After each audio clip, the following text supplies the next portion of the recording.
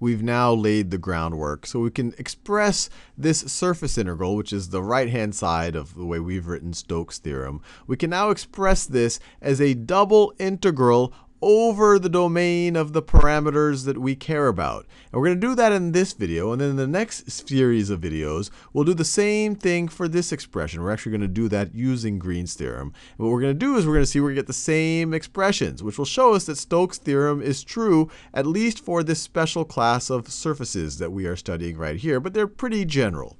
Now, let's now try to do that. So our surface integral, I'm just going to rewrite it down here. It's the surface integral. So over our surface of the curl of f, actually let me go a little bit lower. So we have our surface integral of the curl of f dot ds. Well, we've already figured out what our curl of f is here 2 videos ago, and we've almost figured out what ds is. ds is a cross product of these two vectors times dA.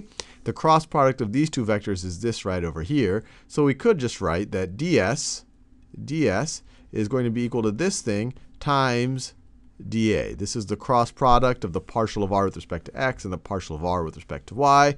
And then we have to multiply that times dA right over there. So this expression is just going to be the dot product of the curl of f, which is this stuff up here, dotted with this stuff down here. And essentially, we're going to take the dot product of this vector and that vector and then multiply it times this. We can actually consider this to be a scalar value. So let's do that. So this is going to be equal to, and when we do this, all of these we're now going to start operating in the domain of our parameters. So it's going to turn from a surface integral into a double integral over that domain, over that region that we care about. This is the domain of our parameters, this region R. And this is how we've manipulated any of the surface integrals that we've come across so far. We've turned them into double integrals over the domain of the parameters.